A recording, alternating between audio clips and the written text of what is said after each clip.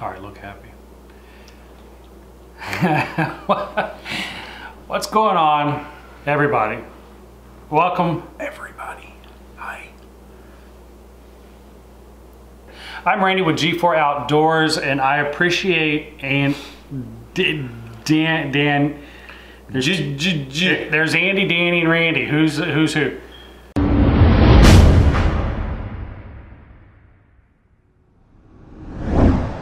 What's going on, everybody? Welcome to Lanier Lawn Care.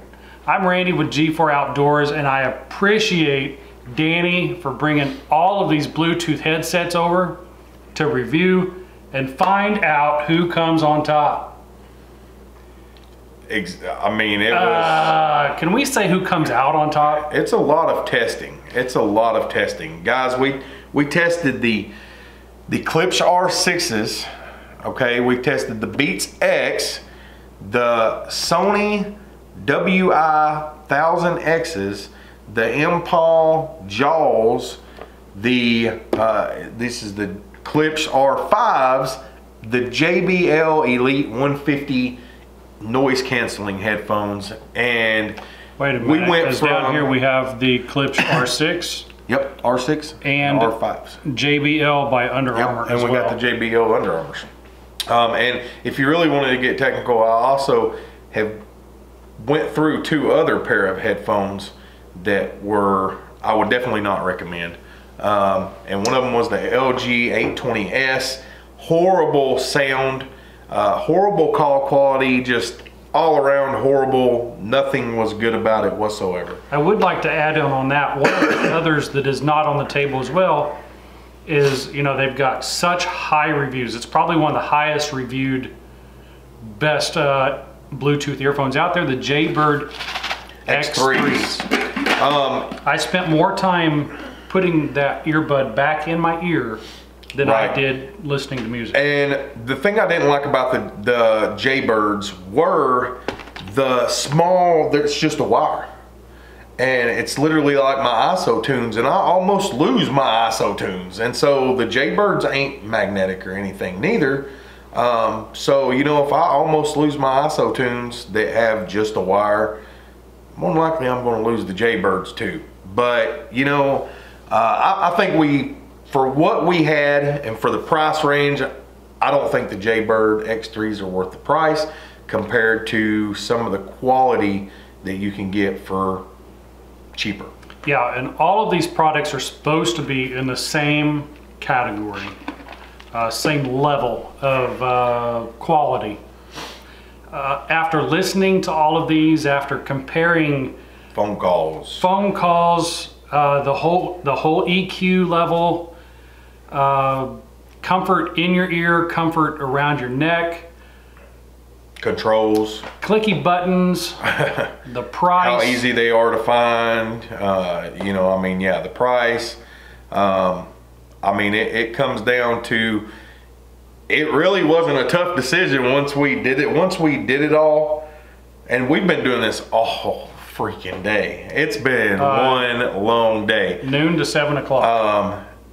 Yeah, it was probably before noon, but but we wanted to make sure we gave y'all the best comparison that we could without using them for a month. And you know, I mean, you can tell whether you like some headphones when you put them on. You can tell by call quality if you're going to like them or not. There's no, oh, I have to wait 2 weeks. Like, I can put on a pair of earphones and go, okay, do I sound good? Oh, they sound like crap. Okay. Yeah, then take it back, have to buy a new pair and come back. So, number 7 on the list. We'll start with the very worst of all of these. Ended up being Randy's JBL Under Armour headphones. And you know, the comfort in the ear, they're real nice, they're very comfortable. So you know, the neck is comfortable, but they twist a lot. They twist all the time, you said. Bass, treble, mids is pretty good. I'm not gonna lie, the quality is pretty good. Now, loudness. We will show you a clip here in just a minute If we don't show you the clip, it'll be overlaid as pictures showing you as each one of these roll by. But yeah, let's roll on to number 6. Number 6, JBL Elite 150C NCs here happen to come 6th. Of course, they're JBL. But no, in all honesty, guys, the earpiece is the same as, you know, pretty much what he has on his. The neck is, it's weird. Is it comfortable? It is, but it's not really. It's not as comfortable as I would hope for a $150 pair of headphones. 150. Let's just. I'm sorry, them are $200. I'm sorry, them are $200 headphones. But when it came to, you know, the sound quality was good. The sound quality is good in them. They're just not very loud. And if you go back and watch the individual videos, I think that both of these headphones fell out of my ears. Right. Yeah, when you were moving. That's no sweat. That's nothing. That's just me sitting here shaking my head. Right. So yeah. Okay. Moving on. So number 5 was the Sony WI-1000Xs, and these are $300 headphones, guys. With outrageously good reviews. Outrageously good reviews. Call quality. I don't even know if I want to say it. Call quality is horrible. The buttons are on the inside of the neck. Once again, watch the review. It's so, everything's so bad about these. Like, I don't think we found anything good about them. Except for the rubber piece around the back. The rubber piece around the neck, yeah. Was comfortable to the touch. It was, oh, it is very comfortable. It felt padded. So yeah, but other than that, there's really not a lot. Not for $300, and looking across this spreadsheet, it's horrible. It's pretty low. These got a, we ranked everything from a 1 to a 10. And we went over the ear comfort, we went over the neck comfort, we went over the bass, how good the bass was, the mid, the treble, the dB of how loud it got, phone quality, the controls of where they're at, how easy they are to find, things like that, the price, and then our overall. And out of a 1 to 10, I will say this almost beat the Beats in neck comfort. That was the that was the only high number it got. Second place in neck comfort. 6.5 is what we gave this overall. They're for $300. I don't know what other people's listening to or what they are thinking, but there's no way. There's no way. Even if I was listening to music and using these every day to do whatever, I don't care what you're doing. There's no way I would spend $300 on these. Nope. I don't even think I'd pay $150 for them. I'm not a fan by any means. Now the noise canceling works pretty good. Not gonna lie about that. But you know, you can't set aside comfort and how it sounds and everything like that for just because we got 4 more left. What's number 4? Number 4 is the Impulse. All right. Number 4, the Impulse Jaws from Amazon, guys. These are $28, free shipping, Prime. They came with a hard case. I mean, overall, they're really not that bad, and they're very loud, needless to say. And the call quality. Tell them about the call quality. Now, I want you to look at what is left here. We have clips, beats, and $30 Impal Jaws. $30. Number 4. $30. $30. Totally amazing for the price. I was not expecting the call quality to be as clear. And the volume is very high. Very high. And if I could stand to listen to that much treble, it's a lot of treble. That right there would blow your mind. And it comes with a hard case. I mean, yeah. If you like a lot of treble and not a lot of bass, these are for you. And for 30 bucks, who cares? If you break them, you can go buy another pair for 30 bucks. 30 bucks is nothing. So, all right. All right. Number 3. What's number 3? Number 3. I'm getting all these wrong. Number 3. The new Clips R6s. These are the Clips R. Nope, these are the Clips R5s. The Clips R5s. Number 3. They sound good. They're comfortable. They don't have the loudness. Volume. Yeah. They say 110 dB. They're not 110 dB. There's no way these are 110 dB. 80 to 90. I'd say more than 90, 95. I'd say 95 to 100 range. I can hear a snap next to my ear. 95, okay. But they're not noise canceling. So well, you know, yeah. Let's just put that as a point of reference. Like you can hear a snap next to your ear at full volume.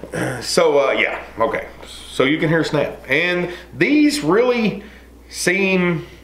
I mean, they're not bad. This is just a leather band, and it's real hard underneath it. There's no cushion there. It's just the leather band, and then you know the controls are kind of plasticky. I'm not going to lie, but you know you can tell it's better than the Impals. But you know, for the price of these, we're looking at on they're rough. They're 120. 120. These are 120, and would I personally buy these again? No. If you're in the market for some Clips headphones, the R5s, which are the upgrades supposedly to the R6s, I wouldn't do it. No way. But then again, I mean, if you're looking for a neck band, a true neck band that's small. Now, when they do say upgrade, I mean, they have done some improvements like the weight savings. Right. But you lost half of your battery. You did lose half your battery. Yeah. You only get 8 hours. 8 hours. So, let's move on to number 2. Okay. Number 2. Number 2 is the Beats X. Beats teamed up with Apple on these guys, and you can tell it because, once again, the bass is not as bassy as most of the other ones are. And I can tell you that this one hurt. I think that all Beat owners are kind of sellouts. You may not be. I know that they put out great audio, but you know, you hear of a lot of their things breaking and a lot of their things being too bassy and whatnot, but being they teamed up with Apple, they have flattened the curve a lot. And so these are putting out a very good reference sound. Yeah, everything is coming in so clear. Why did this one get second and not first? Because the sound quality wasn't as good. Was it the sound quality? Well, look at our board. It didn't have the sound quality, and you didn't like how it fit in the ears. All right, well, yeah, after looking at the board, this actually has the best neck comfort. Yes. I got a 10 out of 10. Right. Because this is very, very comfortable around the neck. It is very comfortable. It's real comfortable. And you can get the... What else did it get a 10 on? Phone call. The ear and phone. Oh yeah, I know it was crystal clear, guys. If you're an Apple user and you're looking for some headphones, now they don't claim to be sweat proof, they don't claim to be waterproof, because once again, the charging port where you plug in your Lightning that you would normally charge your iPhone with is wide open. There's nothing going inside that. It's wide open. So if you get water in that, you probably just ruined something. But normally 150 bucks, marked down to $95. These things are awesome. Like, they're awesome. I like them. The magnets on them are very strong. They felt good around the neck. The magnets were very strong. If they had a little bit more bass, it would have been a tough one. If they had a little bit more bass, it probably would have been a tough one. Because ear comfort kind of knocked that down as well. Right. These two products tied when it came to overall. But it came down to comfort, music, like overall, we had to pick one. And if I was to pick one, then, you know, I've been using these for a while and I really like them. But guys, I'm gonna tell you something, man. These clips, freaking R6s, they look huge, but they're really not. And this is all metal. So, you know, #1 on the list. I mean, literally #1. They're nice. They're nice. They're real nice. Oh yeah. I like everything. They're stylish. We had to pick something. The one thing, I mean, it was hard. It was real hard to pick between these and the Beats because these do not have no magnetics. They're just hanging down.